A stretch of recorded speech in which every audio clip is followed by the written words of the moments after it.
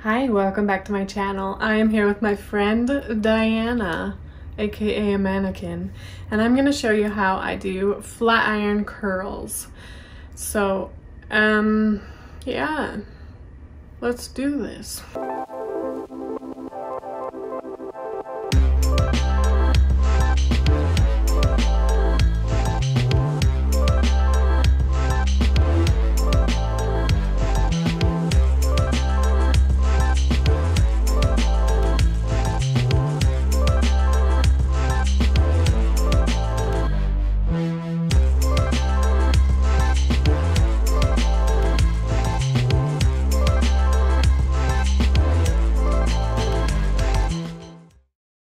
In this tutorial, I am using the Babyliss Pro Nano Titanium Ultra Thin Straightening Iron and the Amika Undone Volume and Matte Texture Spray, the Kenra Perfect Medium Spray, and the Kenra Blow Dry Spray.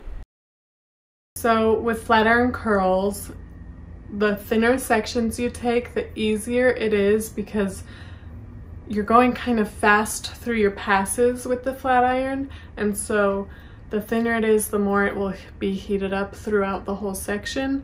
So I like to take thin sections when I'm doing flat iron curls so that I can ensure that the whole piece that I'm doing gets heated up all the way and actually turns into a curl.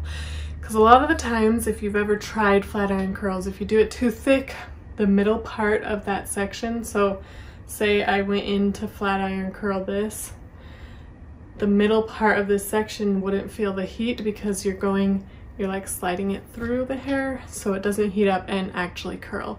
Then you have to go over that section again, and then sometimes it just messes it up. So I like to take thin sections, so let's do this. So I'm going to section her hair just with my fingers, take at the nape of the neck, and then I'm going to clip the rest of the hair out of my way.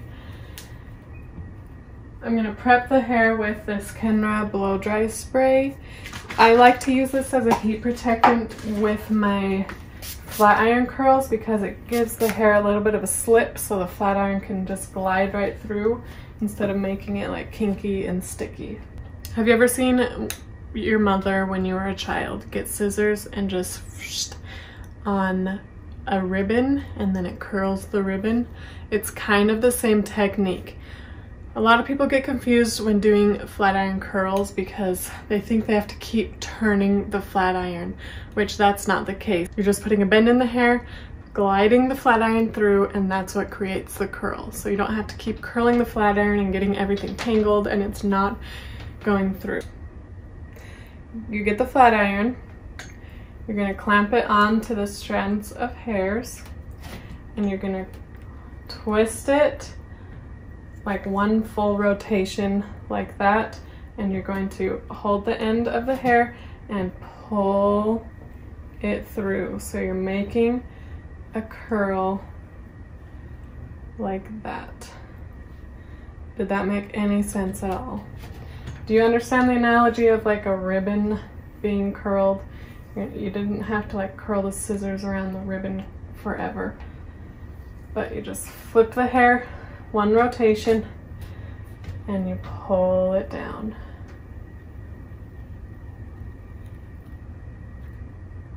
Like, oops, like so.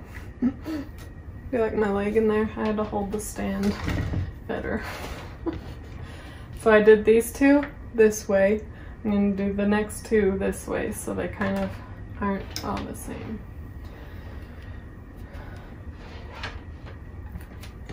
So full rotation all the way down, and I hold the ends of the hair with my hand just so they don't slip out of where I want it to go. And ta-da!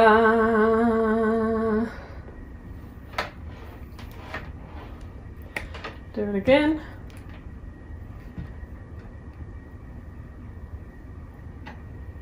So you want even tension throughout.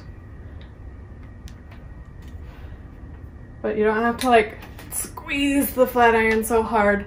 I don't know. I used to have issues where I would like squeeze it too hard and then it would like kink as I'm going down the strand of hair, and then it would show lots of little kinks.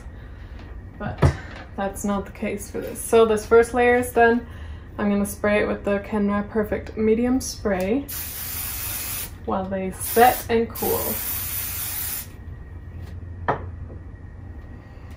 And then I'm just going to do the rest of the hair like that.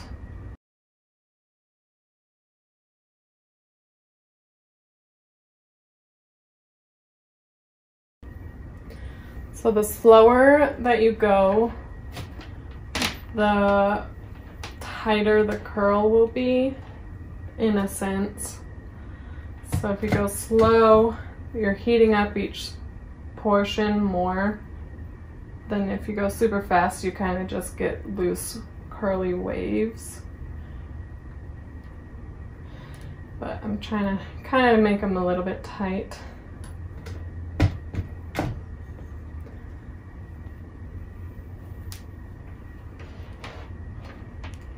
And you see, sometimes I hold my flat iron upside down like this, or I do it the other way. Literally,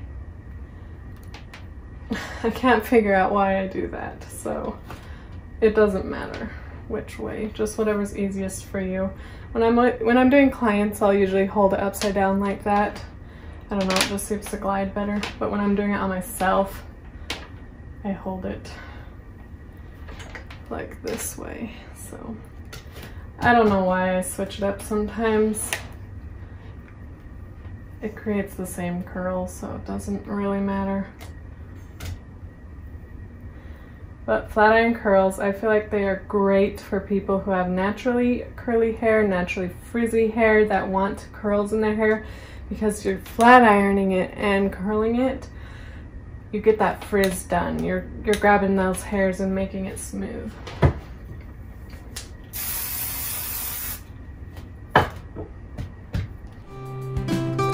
For the rest of this tutorial, I just sped it up because it's literally just doing the same thing over and over again, and I figured that would be a pretty boring thing for you to watch for like 20 minutes. So enjoy this sped up of me flat ironing.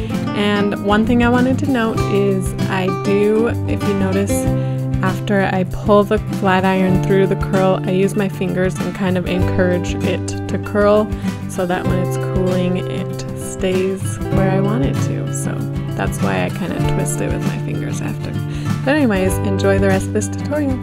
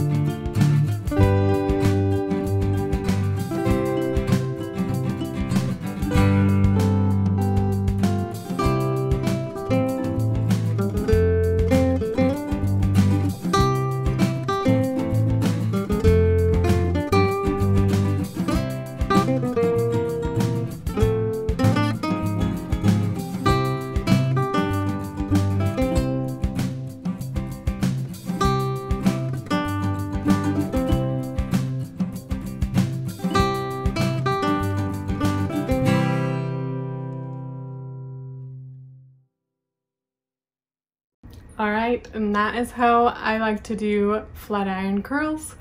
I love flat iron curls because it helps it give like lots and lots of texture, because there's so many curls and it kind of like elongates the curls so they're not so big, but they're kind of like long and springy, if that makes sense.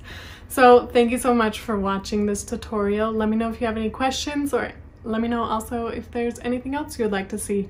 I upload new videos every Monday, so go ahead and give this video a like and subscribe to my channel.